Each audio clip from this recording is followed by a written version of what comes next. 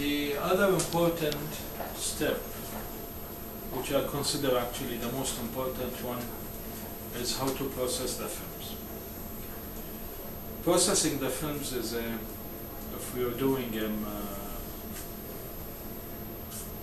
manual or automatic processing, actually is a messy process, and it needs to be very well taken care of. To do this efficiently and to limit or control the cross-contamination to its maximum, I'll take you back again. Now inside here, I'm holding a clean cup inside which there is a contaminated film.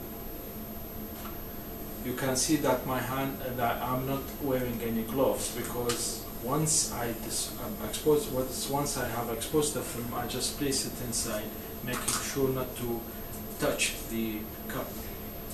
Now once we are in the dark room, whether if you are having a manual or automatic processing, what you do is that you remove the cover of the daylight processor.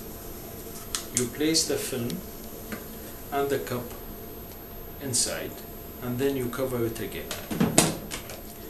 For demonstration purposes, I will assume that the cover is placed, but I will show you what should we do, the correct procedure. So I'll just remove the cover and tell you or show you the correct procedure.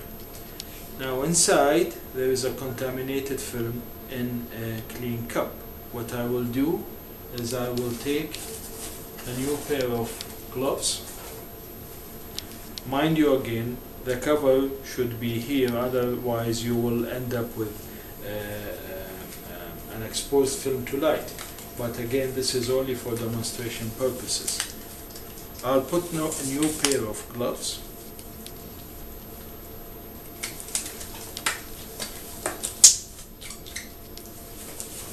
Okay. Now I'll just place my hands through the cuffs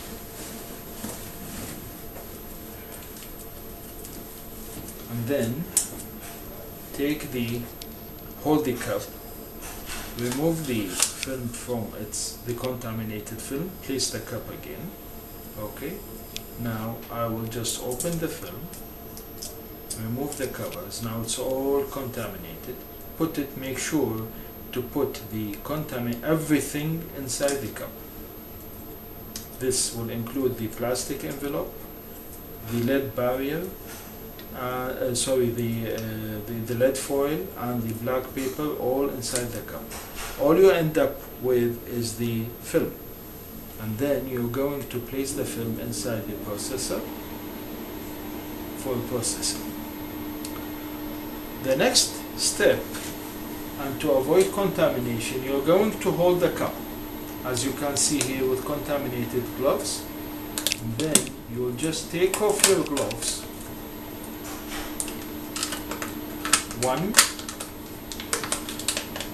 second one, place the whole thing together. Okay, take it out, and then simply dispose it in the waste receiver. Mind you, again, is that this process has been done, or it should have been done, with the cover placed here. But this is just to show you how the process goes. So again, just to repeat, now if you can see here that nothing has been left inside the processor, it's all clean. You inserted your hands with gloves, clean gloves, and then you remove them again clean. You have not contaminated the box inside, you have not contaminated the cuffs where you insert your hands, and then you have not contaminated anything. Everything that has been contaminated has been disposed of properly inside the cup. Now, if this process is carried over and over by everybody who's going to use the processor, we can assure that we will keep our cuffs and the processor all clean and uncontaminated. What happens sometimes, unfortunately, in cases of too many people using the same processor, they will not take care of the processing or the infection control process. If this happens, then we have no other choice but to use again our disinfectant and disinfect everything, as you can see here, all the surfaces that has been likely to be contaminated, so that we will give a chance for the others to